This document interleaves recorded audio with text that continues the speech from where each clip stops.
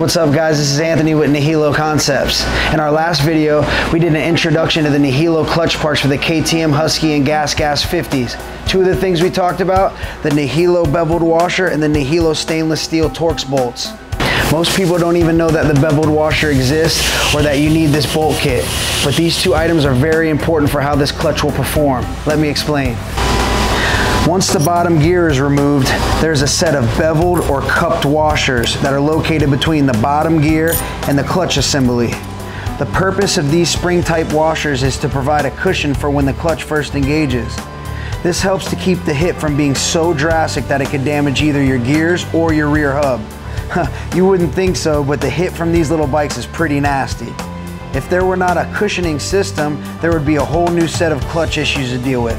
The problem with this system over time and with the excessive heat, the beveled washers will sack out and no longer push against the clutch stack. This causes even a new set of clutch plates to slip and not fully engage. The bevel washer system is like the base of the clutch plate, so it needs to be stiff to give the clutch proper performance. To fix this, we at Nihilo designed a new, thicker, stronger beveled washer to replace one of the two in the clutch. This beveled washer will get your clutch back to spec and keep the stack tight when engaged. Now, in order to change the washer out, you will need to disassemble the clutch. Here's where the Torx bolts come in. You will find out pretty quick that the stock Allen bolts will round out and be really hard to get out. Make sure you use heat and a good wrench, but chances are you will be using a bolt extractor on some of them, so you will need new bolts. We would like to recommend picking up a set or two of bolts when you are buying a beveled washer. And as a matter of fact, grab a few cans of 716, Nihilo's new advanced cleaning formula. It will blast away oil and dirt from your clutch parts and bring everything back looking and performing like new. Once you have the clutch taken apart, you will notice that the beveled washers oppose each other, and you can see how they could squat down for a second if pressure were applied to them. Inspect them and see if you can find the one that is most worn out or the shortest.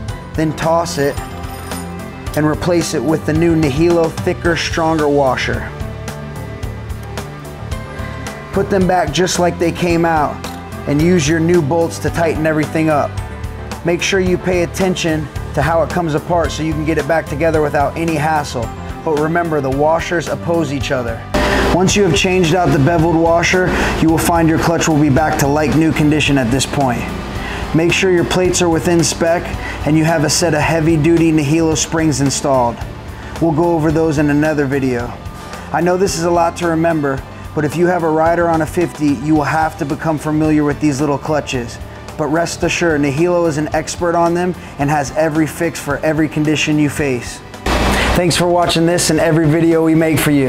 If you have any questions, feel free to call us at 855-4-NIHILO. Thanks.